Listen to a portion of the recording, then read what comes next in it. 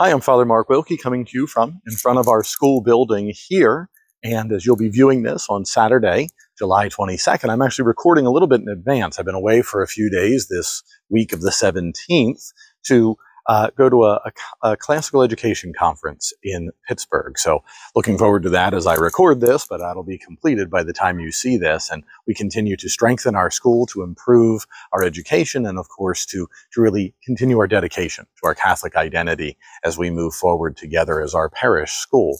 But on those notes, as we look ahead a little bit, I just wanted to take a moment to highlight a few great things. First and foremost, a word of thanks for all the good work that's been done in the school during the month of July, and will continue to go on for a few days, no doubt. But paint and mulching and all kinds of great things to clean up and beautify our school. Thank you so much to all our volunteers, the parents, the Knights of Columbus, members of the parish who stepped up and received that call for volunteers so generously. So thank you so much.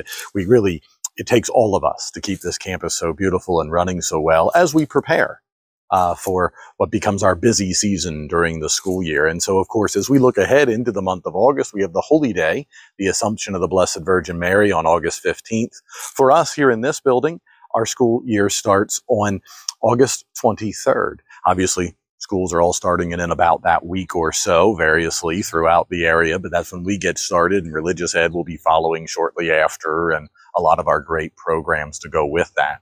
We have our parish golf outing on Friday, September the 8th this year. So please mark your calendars for that. And I'm sure you'll be seeing some things in the bulletin about registration. And our parish picnic.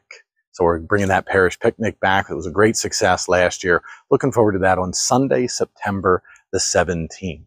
Our 40 hours devotions, those Eucharistic devotions for 3 days, will be in mid-October. And as we look ahead, the schedule is full of life, full of goodness, full of faith and community. And I am so grateful to be here with you. And as we prepare in these summer days to be ready for all the activity, thanks so much for your generosity and your continued faithfulness throughout these days of summer. We continue, of course, to close out the interior portion. There's an exterior portion yet to come, but in the interior portion of the Brighten Our Foundation campaign.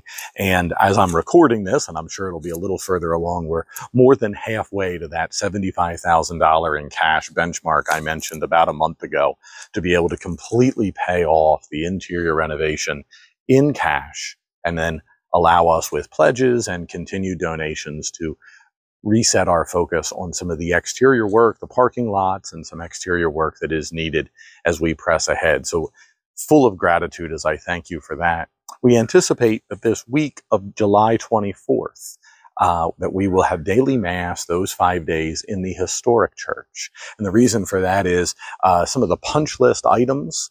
We sort of working with Conawago to bring their subcontractors in all at once. So those punch list items, it's easiest if they have full unfettered access during the week to get those subcontractors in, clean everything up, and really bring the actual work on the punch list to a quick and full conclusion. So Monday through Friday, the week of the 24th, we'll be down in the historic church for those 9 a.m. masses so that everyone is safe and that work can continue quickly and safely.